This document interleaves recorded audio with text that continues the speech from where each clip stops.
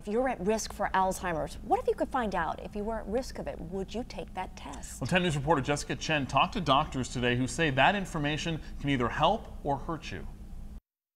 There were signs. She started to forget how to do her crossword puzzles, and it was this red flag for us that something was going on with her. At just 50 years old, Michelle Hanneman's mom was diagnosed with early onset Alzheimer's. The responsibility on the family members is really significant. For 15 years, her mother battled the disease. You really do see your mom go from being someone that took care of you to really being somebody that you have to take care of her.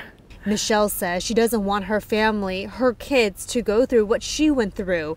It's why she's considering testing to see if she carries the genes for the disease. I would set up my life in such a way where there would be answers already in place. They would know exactly what to do. But doctors warn it may not be for everyone. That what if you find out that there's a risk and it disables you, it upsets you, it creates anxiety? It's what could happen to many people who test. But Dr. William Mobley, professor of neuroscience at UC San Diego, says for some, that info is important. To become more aware of it, change your lifestyle, prepare for it perhaps. Michelle says for her, knowledge is power. We didn't know what it was early on with my mom. You know, it was so confusing. I don't ever want my family to have to go through that same type of confusion. In Claremont, Jessica Chen, 10 News.